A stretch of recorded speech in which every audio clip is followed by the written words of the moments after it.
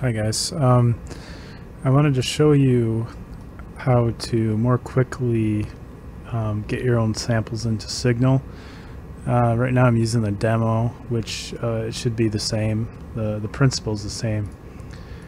So first what you need to do is have the default instrument loaded with two instances. So exactly the same preset. In this case it's just Signal demo, and keep the first preset loaded. And so what you'll do is in the first one, the one on the top, click the wrench,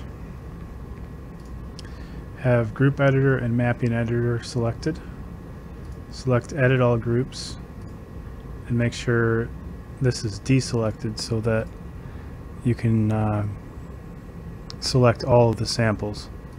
So select all the samples and then delete all of them. And if you don't see anything, that means that all of the samples have been successfully deleted. Then what you need to do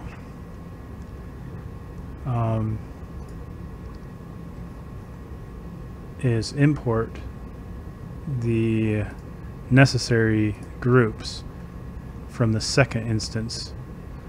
So click on the wrench, mapping editor, and group editor. So in this case we'll solo it, see which groups are being activated. So ARP11 layer 2 and ARP46 layer 1. So that one. Yep.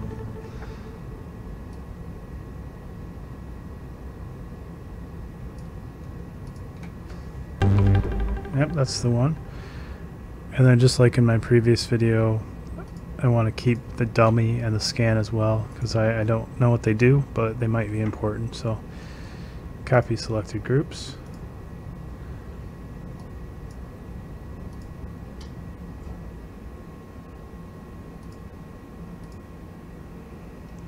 Oh, I forgot. Okay, so this is probably the most important thing here is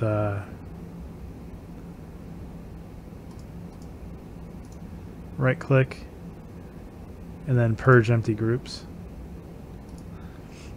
And then what you'll do is go back to this. These are still selected, so just copy selected, whoops, cancel. Copy selected groups and then paste back into the first instance.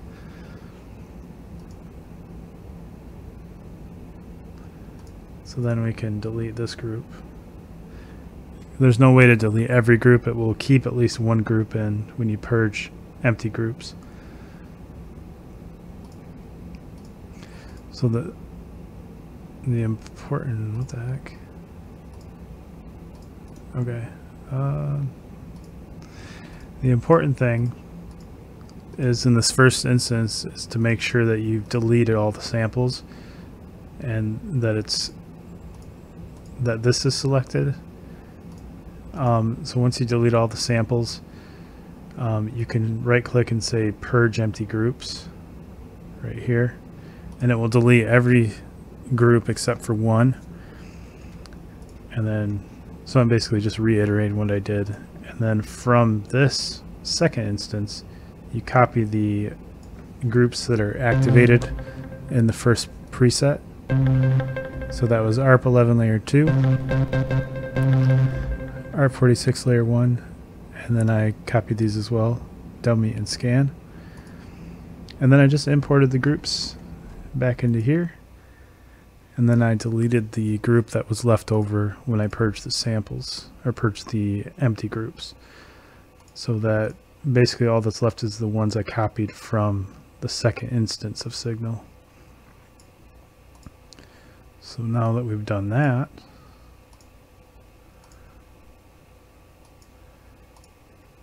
I will save this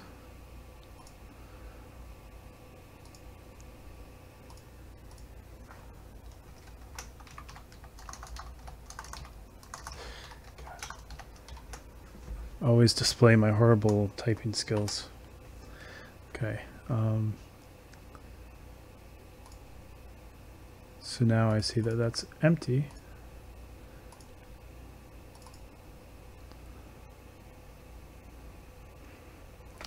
And of course nothing happens when I press the keyboard.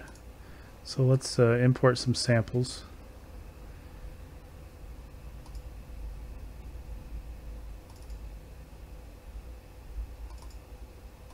Doesn't matter, we're just doing this for experimentation's sake. I don't even know what note this is, so I'll just drop it in there anywhere. And let's try a different sample.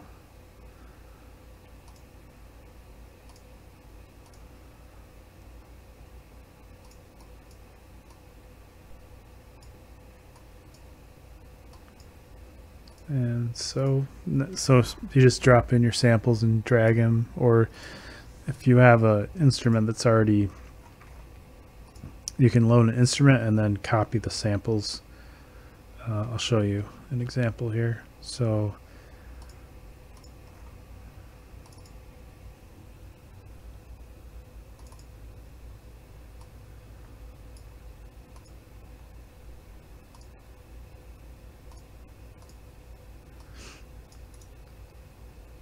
copy zones.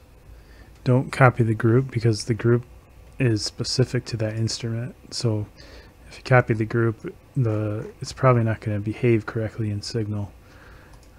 Okay, so then you just right click and then paste the samples, and then all the zones will be laid out just the way they were in the original instrument. And in this case it would be laid out just like this. So solve this, and it's not working.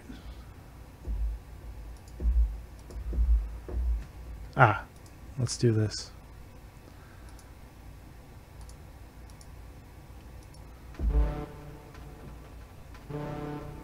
Yeah, there we go. So what you need to do is just reinitialize the original preset.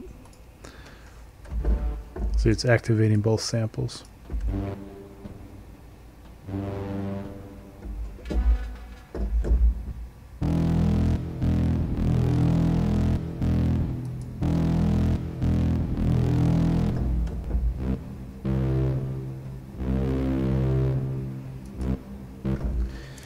And, you know, something interesting that you could even try is layering samples. So you can paste samples from different libraries.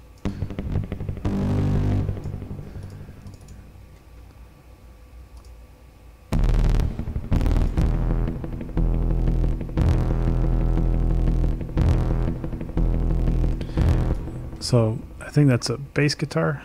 Let's see.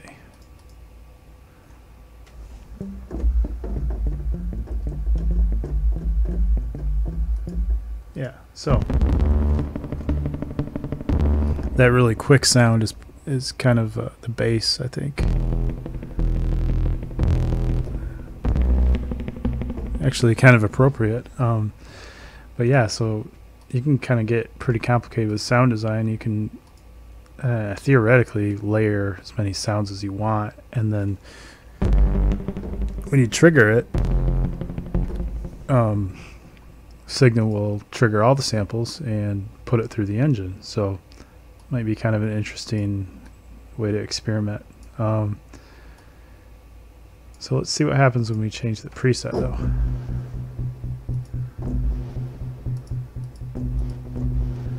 So yeah, again, the problem with this, I still haven't figured it out, but it will always trigger at least one layer or one group, but the other group is never triggered when you change the preset.